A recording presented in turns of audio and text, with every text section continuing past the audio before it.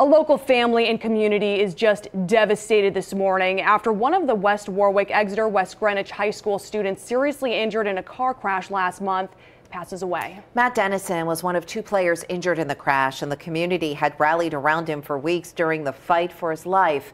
NBC 10's Christina Vitale is live at the high school with more. Christina.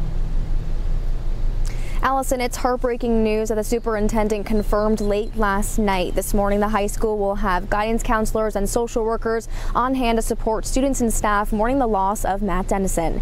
Dennison was in the passenger seat when he and his teammate Kevin MacDonald were driving home from visiting a junior hockey program in Connecticut.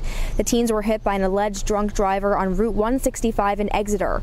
A Newport firefighter, Alexander Krajewski, was charged in the crash. There will be a moment of silence at the game tonight between Hendrick and East Greenwich in honor of Matt Dennison.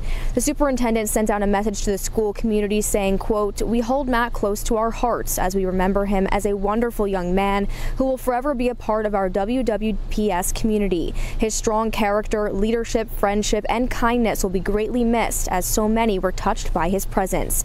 This morning, we don't know if Krajewski's charges will be upgraded, but we'll continue to update you with any developments that we learn throughout the day. We're live here in West Warwick. Christina Vitale, NBC 10 News.